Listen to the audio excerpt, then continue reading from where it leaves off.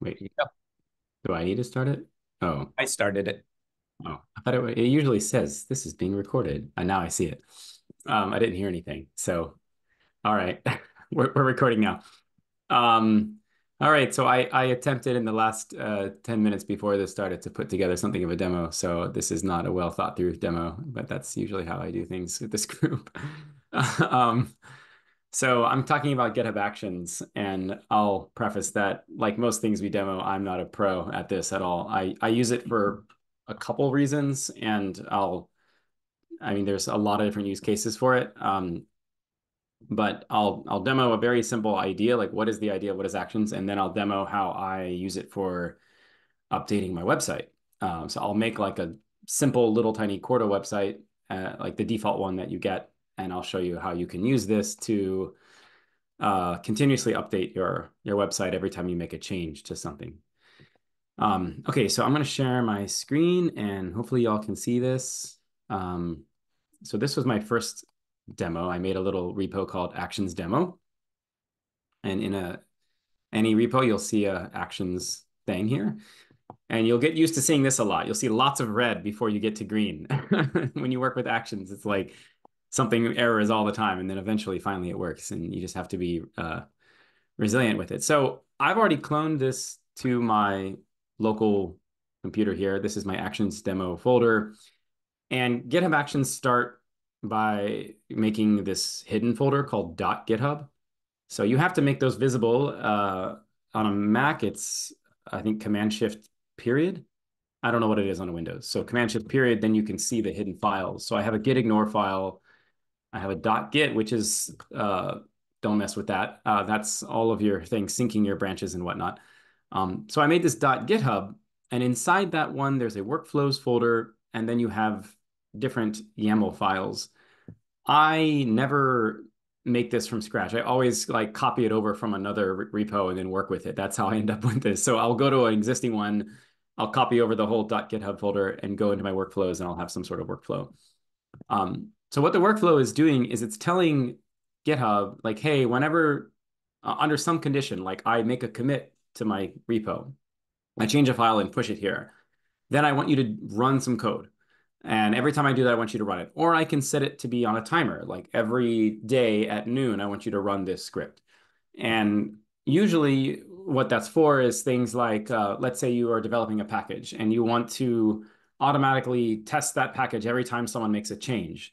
And that way some flags will be thrown like, hey, you made a change that broke one of our tests. And then you'll see it automatically.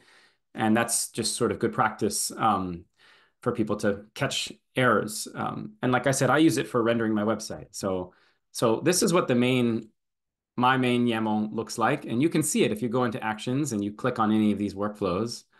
Um, you click on the main YAML and there it is. That's the main thing. And it is just YAML, which is just variables with a colon and the values. And so this is all templated stuff. There is certain names and keywords you have to use. So the name of the workflow, I just called it quick demo. The on field is telling you when do you want this to run. So in this time, it's just going to run every time I push something to the main branch, but you could have other branches as well. And what's it going to do? Well, it's going to build. And so really what we're handing it is a set of instructions. And you have to start as high level as thinking of what is the operating system you're even running on. So here it's going to run on Ubuntu, and it's going to do a few things. I'm going to use actions, and I'm going to write a multi-line message. And here's the message. It's going to run this. It's going to say, this is a demo file that shows a very basic, easy to run workflow. And so all that does is print that out. So you can see on my actions, like this just ran not long ago or yesterday. And you click on the build file and you'll see that here's each of those steps. It sets up the job, it checks out actions, and then here's where it wrote that message. See, there's a file. So this is sort of like a hello world example. And then it runs some post things and completes the job and you're done. So that's the idea. Not very useful in this case, but let's show another example. So I'm going to try to build this one in real time and walk you through like my typical steps of setting one of these up. So I'm going to make a little Quarto website. I actually haven't even made it. I was literally trying to pull this together right before I started here. So I'll just copy from like one of my other websites or something. Let's go here and just copy like this. Let's copy over our studio file so I can do this here. I'll call this website or something, right? Open it up, and I'm gonna use the typical template for a Quarto website. So let's say file, new file, Quarto presentation. There's usually Quarto website, Quarto document, perhaps, or maybe it's a new project. I think it's a new project. Yes, existing directory. Let's put it here. Create a project. That did nothing. That's the same thing I'm already in. I was looking at this earlier to see what am I missing. Oh, I need to put it in a new directory. Then I can say Quarto website. Okay, let's do that. New project, new directory, Quarto website. And let's put it in my downloads folder. Sure, we'll call it website. Yeah. You can do all these things at once. You can create a, GitHub repo and all of that at that time. That was just me to get my basic website code running. So I threw that somewhere in my downloads folder. I'm going to just grab that code and bring it over. Here we go. This looks like some useful stuff. So let's get rid of these files and pull all this over. All right, now I've got a website here. And so I'm not going to go into detail on Quarto websites. They're static files, these QMD files, and you can render them into web pages. So this is one page. It's the index page. When you render it, it converts it into a web page, and it looks like this. And so there's an about page and a home page. Great. This is a website. Wonderful. Don't need to do much more with that. So I have a website, and my goal is I want to push this code to this repository on GitHub.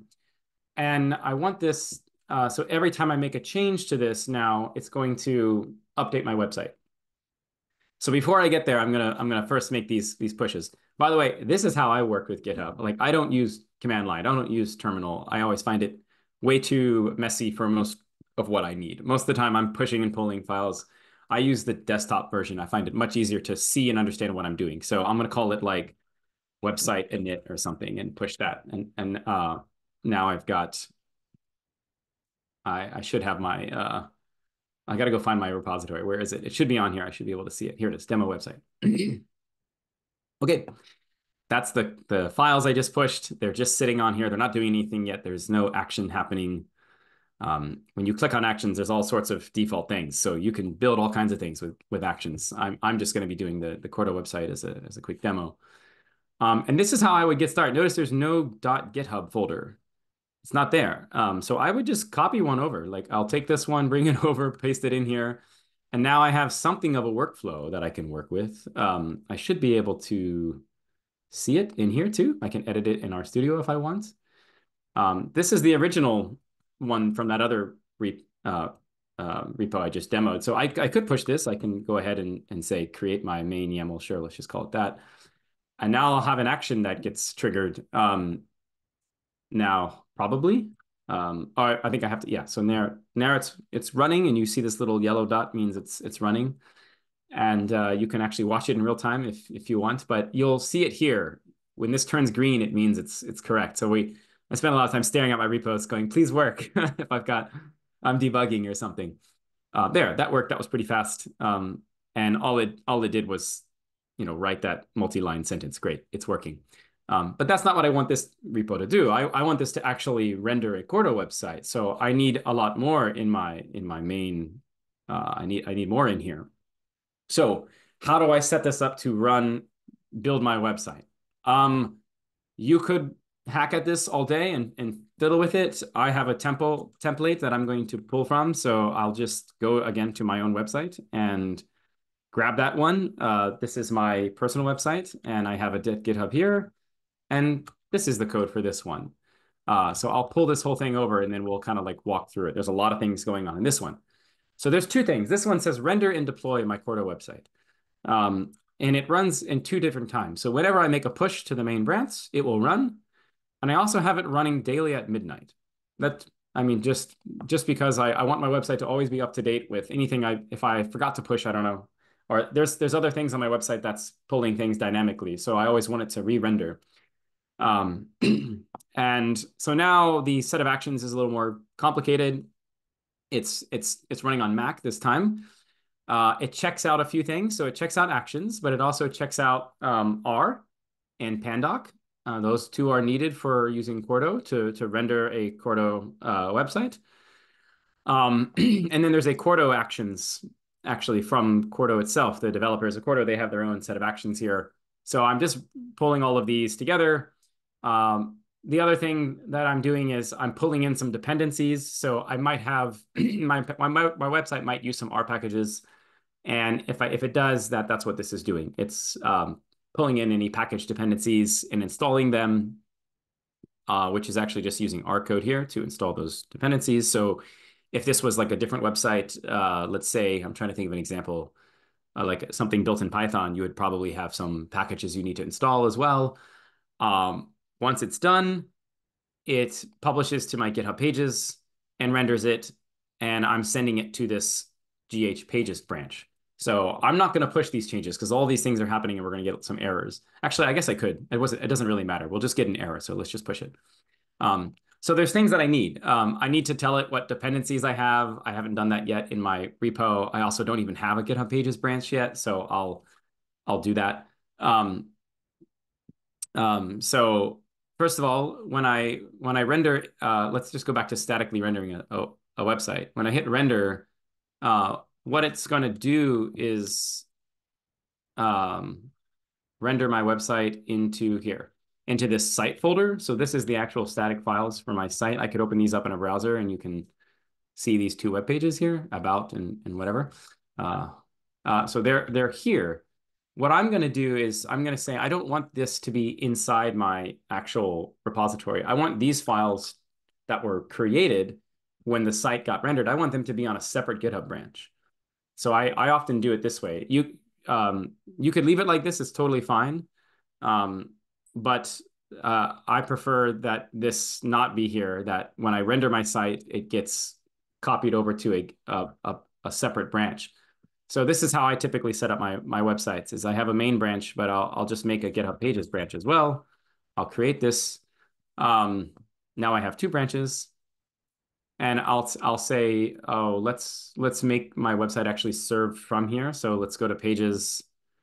And this is more a demo of how to make a website and deploy it on GitHub pages than it is actions. But you need some sort of demo to show why actions is useful. So let's deploy from branch. Okay, so it's deploying from my GitHub pages branch. Okay, so this is what I want to happen. And now we're going to start tweaking things to make sure that this actually works. So the way this should work is when I push something in actions, I should be able to check.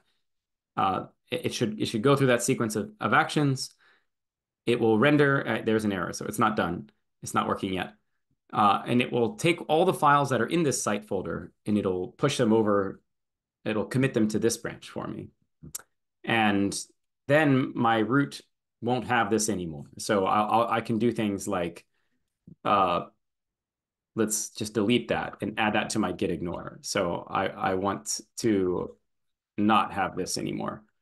So whatever it renders to a site, I don't want that to be committed anymore to this repo. So let's say ignore site folder. And now that's gone. And even if I render it locally, this is just for locally previewing my website.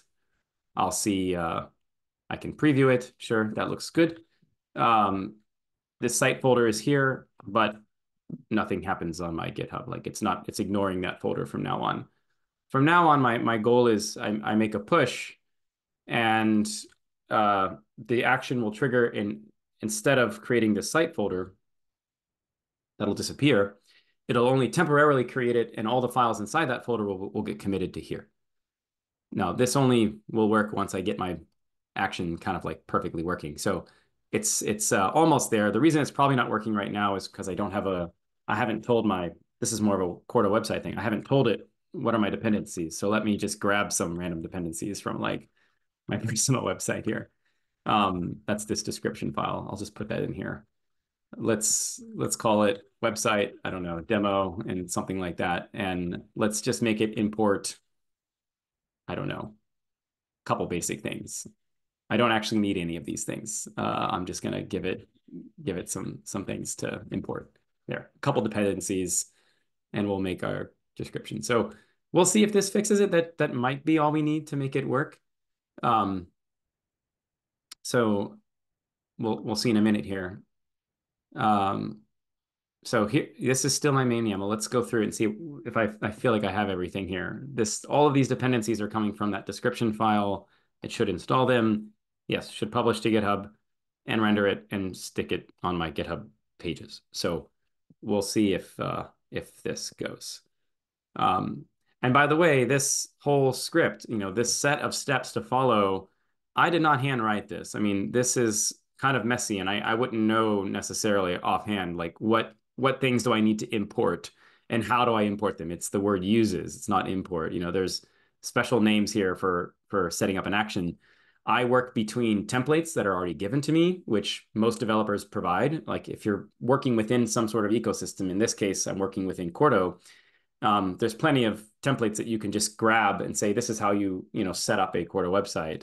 So you can work with that. You can also work with Claude or ChatGPT or any of those tools. I mean, this is one thing that I have found them to be exceptionally good at is debugging my action YAML. When I see my action, I run it, I see an error, I go over to Claude and I say, hey, like this is my action file.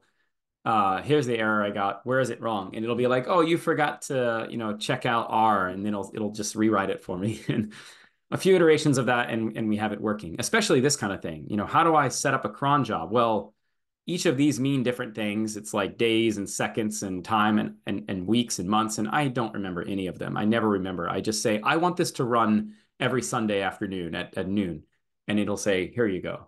Right. So the AI tools are fantastic for this kind of task. Now, this is still going. Like I said early on, you're going to see lots of red before you see green.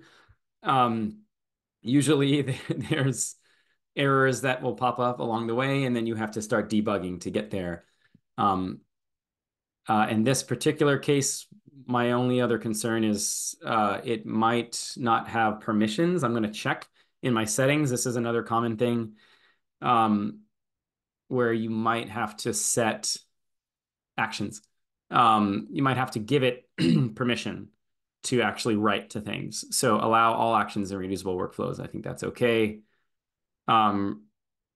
Yeah, read and write permissions. So this is going to cause, this might cause it. I don't know if it's causing a current error, but you probably need to do this. Meaning, in my case, how I'm using it, I'm having it write those files to a new branch, to the GitHub Pages branch. So I need it to have write permission. So it's gonna error until I change that. So that will be another setting that's sometimes helpful or needed. So I've got an error. Let's see what it is. I can check the build here, and somewhere here it'll tell me what's going on. R Markdown package is not available. So this has nothing to do with actions. It's telling me that one of the dependencies I've added, it can't find. And in fact, I don't even need any of these. So let's just let's just keep one. I'm just keeping one to see as a demo in case anybody sees this video and wants to, set up their own website with dependencies. Let's try that. I'm just going to push these quickly, and then we'll see another action trigger because I just pushed it, right? So there you go. It's hitting another run, and now it's going at it. And you can watch this live. And if you're really bored or you're masochistic and you want to watch your thing slowly fail over time, you can sit here and watch it install all your things. But half the time I just hit run and I go off and work on something else while I'm waiting for it to go. Eventually, this should show up on, I believe it's, what's gonna be the site? It's gonna be jhelvey.github.io, and then that's the repo name. So it should be here. So right now it's only showing my README page because it's not deploying the website files yet. They're not there in the they haven't gotten here. The GitHub Pages branch has nothing, but it actually has a copy of the original code. So I need to eliminate all of that. Let me do that real quick. And by the way, I'm just rambling on here. I'm going through a workflow I know relatively well. So if you want to stop me at any point and go, what did you just do and why? Let me know. I made that GitHub Pages branch 9 minutes ago, that was just a copy of the other one. So I actually don't want any of this. I don't want anything in here except for maybe my git ignore. So I'm going to just delete all of that. So now when things write to my pages, it's only going to be the static files that got written there. So I'm just going to say, delete all files. And now that one's clean. That's an empty branch, more or less. I can go back to main. There. So this is how I set it up. Again, not everybody does it this way for building a site. You could have it where you have a site folder in your root. I just like keeping these things separate. I think it's kind of cleaner. And we'll see if this ever actually runs. One of these days it'll start working. Where are we at? Looking promising. We'll see. I just keep hitting refresh. So that's most of it, like in, I don't know, 15 minutes here of using actions. It's eventually it'll work here, but you can see what we're doing. You can imagine if you're building any kind of package and you want it to run a series of tests before it or on every commit you make or something, you could easily just modify this workflow file to run other things here. And so it's kind of a weird language here, this YAML, but it's just a set of instructions. And like I said, most of these instructions, you have to kind of stare at them for a little bit to read the details of what's actually going on here. But most of the time I'm using a template that someone else provided or an AI tool provided, and I'm just editing it to my use case. And there's other benefits of this, like I guess there's now pre-actions and things that we can talk about. I don't ever use them. I've never used them, so I don't really know much about them. But it's evolved over time. But I guess I use it for website building and package testing. So okay, there you go. This is saying it ran. I should be able to see on my GitHub pages now. Oh, I don't see anything yet. It looks like there's no files that were updated yet. And this is still going to be just that. Yeah, it's not found. There's nothing there still. So maybe I missed something. Oh, here's my deploy. So, or maybe it just takes a minute. It might just take a little while. But I don't see my my files that would have been in my site folder. They're not here. If they're not here, that means I must have something slightly off in my action. Let me check how I set up my other website. Possibly it's in this. No, my output dir is called site. So that's the same as in here. This is the YAML for my, oh, I don't have it specified. I think I have to have that specified for it to know, where did I have this? End of project? Yeah, let's put it into project. That it's going to output to this site folder. And I don't think I need that, but let's just push it again to see if that makes the difference. Or there could be a permissions issue still happening where like this got rendered, but it didn't actually push it to my GitHub Pages branch for some reason. So we'll wait for this one to build again.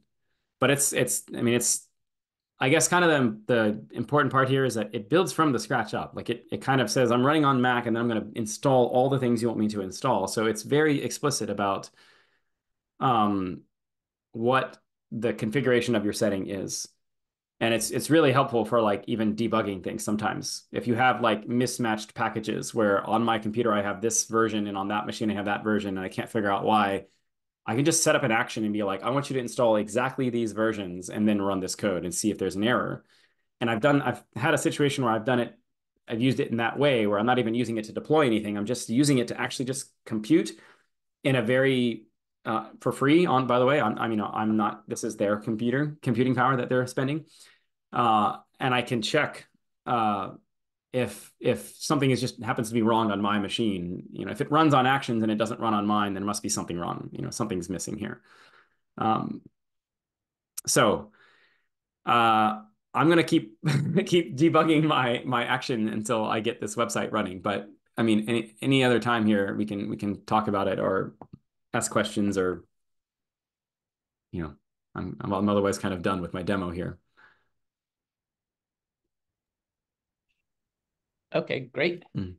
Do people have questions here or people online?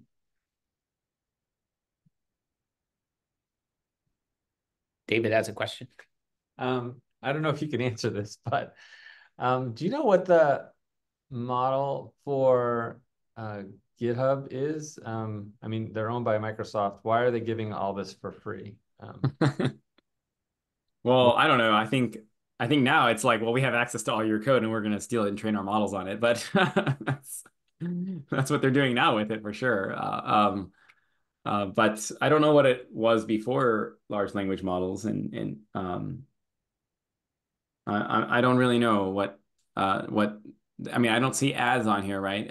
I think they do have enterprise services that you can pay for, right? So maybe that's where all the revenue's coming from is not people like me just using their compute power for pennies, and they can just basically my load on their system is like rounding errors compared to maybe enterprise level things. So I don't really know how they make money, but they are immensely useful service for development. It's pretty much the service I think for most developers developing anything, websites or packages or anything else.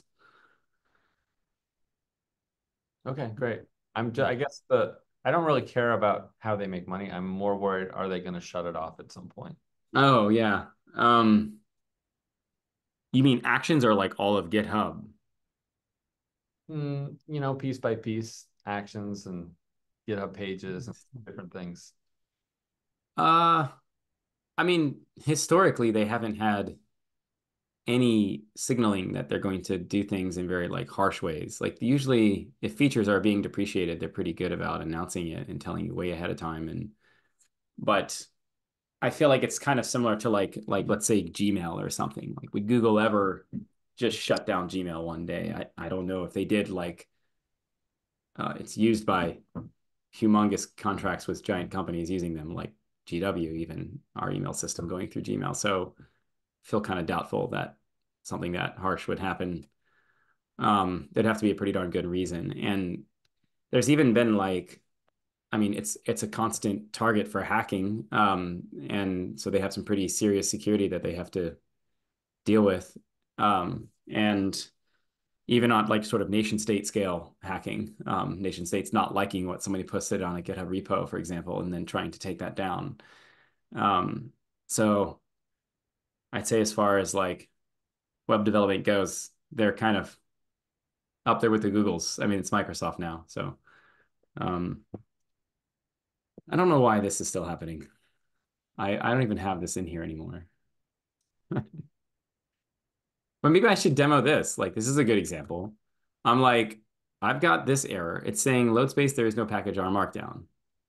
Oh, that's happening inside this index file. So it's actually it needs our Markdown. So I probably need to actually put our Markdown back in for this to run. And I can see if that package might be needed. Let's say add our Markdown. But I could also run this through Claude. I mean, I could tell it, this is the error I got. This is exactly what I would do. I'm building a Quarto website and rendering it on GitHub Actions. This is the error. I don't care if I typed it wrong. It'll figure it out. Our Markdown package is not installed in the environment. Yeah. So it's going to actually suggest that I do that. Now it's telling me to just do it directly. It's like you can just install the dependency here since you only have these two. I've set mine up slightly differently where I have this description file that allows me to kind of specify my packages, but I could also try just, copying this whole action. And what's interesting though is I didn't even give it my action file, right? I just told it the error and it already suggested that I'm trying to render a website. So it said, why don't you try this instead?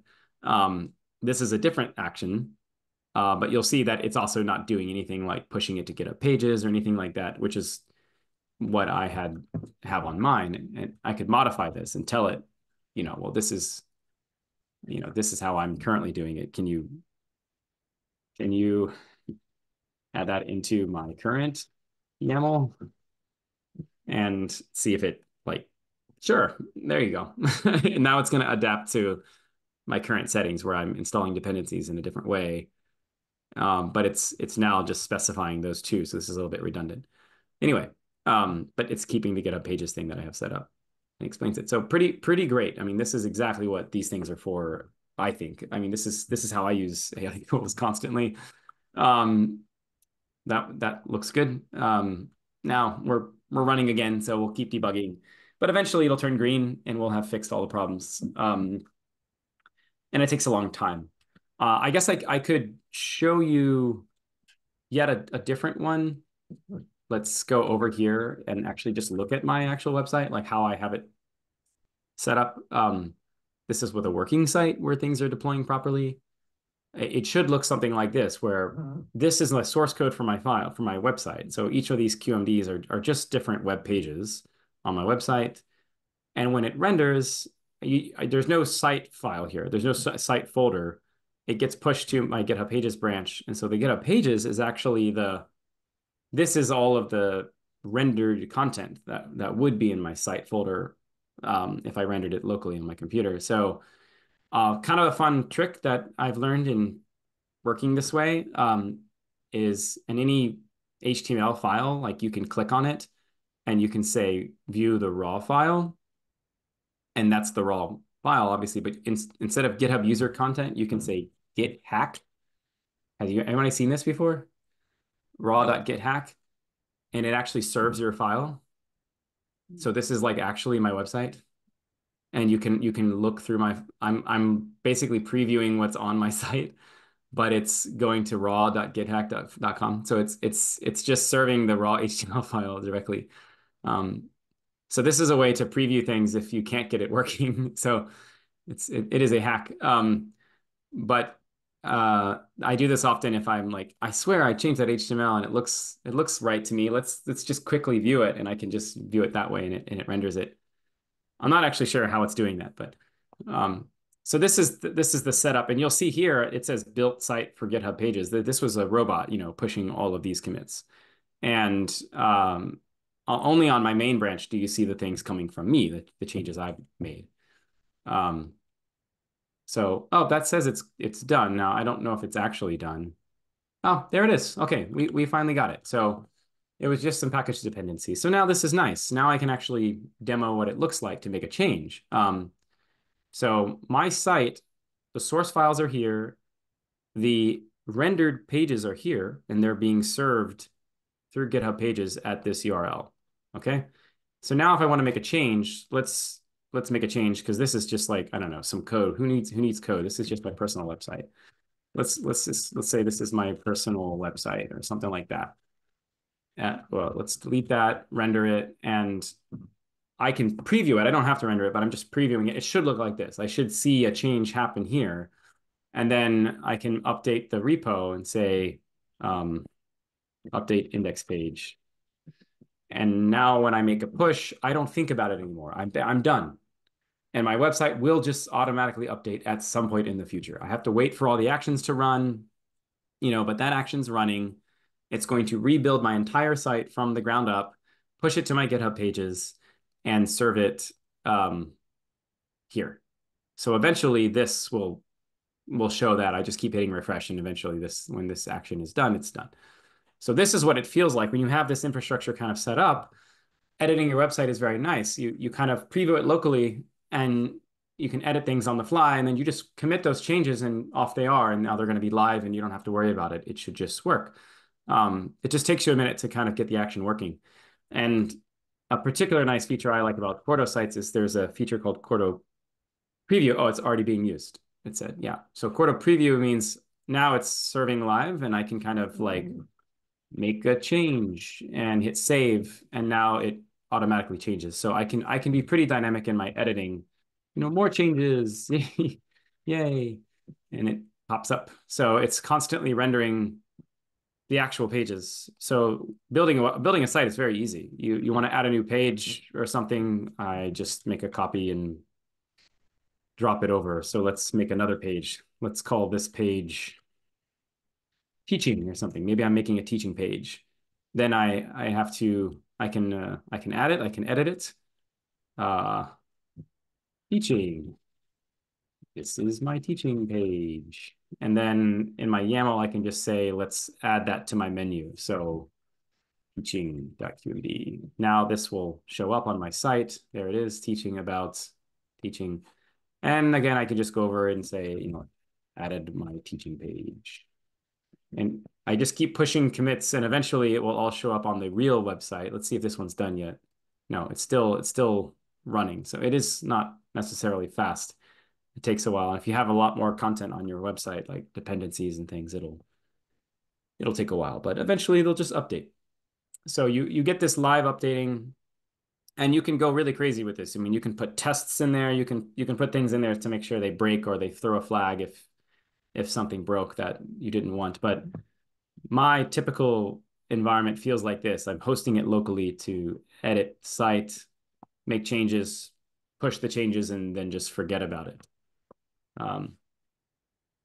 So same thing for developing a package. We push our changes about the package, and then we just don't think about it, because if it broke a test, I'll know pretty soon. Actions will email me. And actually, every one of these errors, at least my current settings, when I get an error that it doesn't run, like a red one, I get an email from GitHub that says, "Hey, this action failed," and so I'll have to go back and figure out what's going on. Something broke. Okay, so that's Question in the chat. Oh, there's a question here. I didn't see this. Do you have any best sources to read about Git actions? Claude? Like I've never really read much documentation on it. I have approached it with a very specific use case in mind always. Like, I want to use it for X. How do I do that? And usually there's either a template available, like, I'm building this package in Python. How do I make my package get tested automatically according to this battery of tests? I'll Google for that, and usually you'll find some good demonstrations or some examples. Or I'll just tell Claude that's exactly what I'm trying to do, and it'll come up with a YAML file for me. And I'll just iterate as I get error messages and go back and forth to figure out what am I missing, or did I forget to install anything? Yeah. Um, Yep, we have a question here. Aside from the Git action, like, how do you compare Claude to ChatGPT? Oh, I like it more for coding now. I mean, at least in my experience in the last month or so, maybe 2 months, it just seems to do better with the types of programming tasks that we've used it for. I also program a lot more in R. It seems to know R better. I don't know why.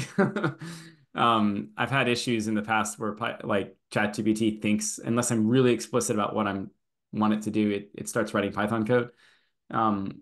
I feel like it's just what they were trained on, maybe, but I haven't used the latest version either. I mean, there's this new model from ChatGPT that is, what's the one? 01. 01, yeah, that's supposedly very good for programming and solving programming problems.